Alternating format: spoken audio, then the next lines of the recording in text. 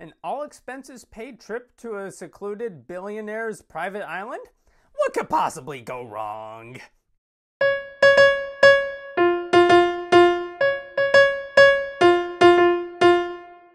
Hi, my name is Ryan Lane, and welcome to my review channel. So for today's movie, I will be reviewing Blink Twice, directed by Zoë Kravitz in her directorial debut, and starring Naomi, Ackie, Channing Tatum, Christian Slater, Simon Rex, Adria, Arjona, Kyle MacLachlan, Haley Joel Osment, Geena Davis, and Alia, Shawkat.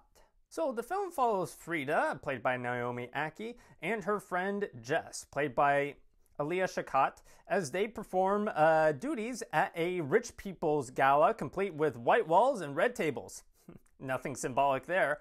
Anyway, while there, they come across reclusive retired billionaire Slater King, played by Channing Tatum.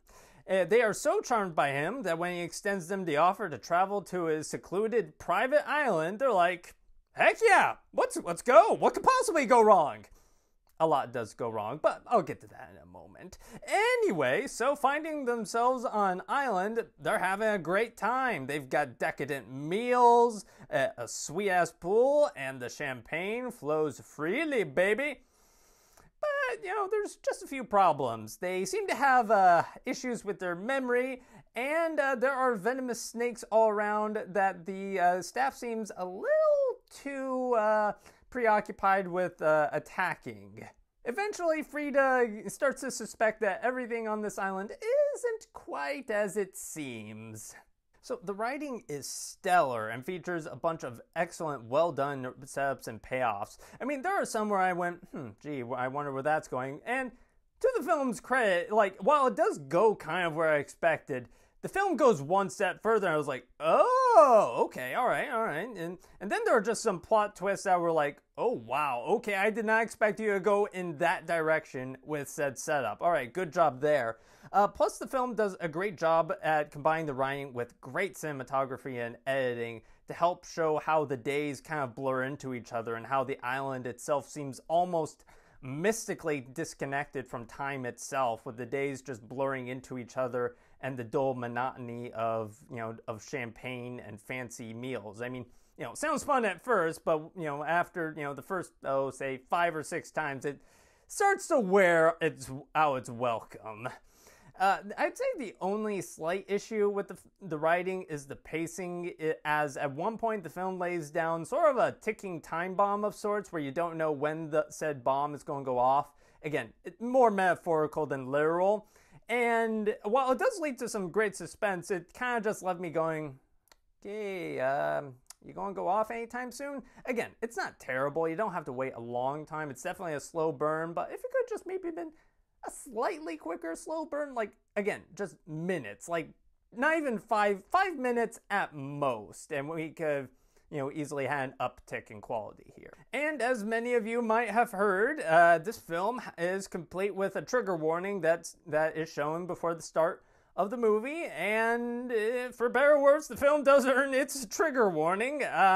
Again, all jokes notwithstanding, the film does earn it just because, it combined with the writing and the cinematography, the film shows just in horrific but never gratuitous fashion just what's going on the island, and yeesh.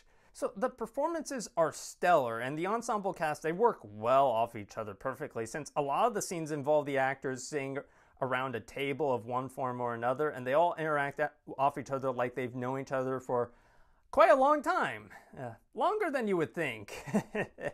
Anyway, Naomi, Ackie, she brings a lot of energy to the role of Frida, a Slater King fangirl with equal parts love for justice and love for Slater King. Alia Shawkat, she brings a freewheeling yet cautious energy to the role of Jess. And along with her and the Frida character, these two actresses have great chemistry together. I have an easy time believing they've been friends and roommates for years, and they have been through it. They're about to be through a lot more, but yeah, I believe in their friendship, and that's been around for a long time. Channing Tatum, he plays the reclusive billionaire Slater King with such subtlety that he successfully convinces Frida and the audience at certain points in the movie into believing that this ain't that kind of movie.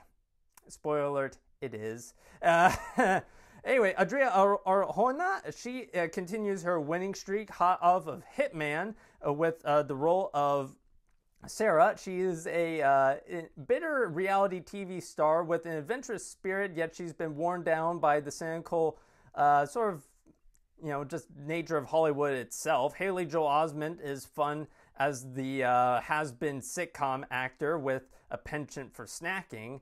And Levon Hawk, he brings what can be best described as golden retriever energy to the role of Lucas, a Slater Industries intern. So thanks to confident direction, lush visuals, and amazing ensemble cast, Blink Twice proves to be an impressive calling card for new director Zoë Kravitz. So with all that in mind, I will be giving Blink Twice 4 out of 5 stars. Anyway, thank you for watching. Have a good rest of your day. If you like this review and would like to see more like it, be sure to like and subscribe and leave a comment down below. And for today's comment section prompt of the day, what is your favorite suspense thriller and why?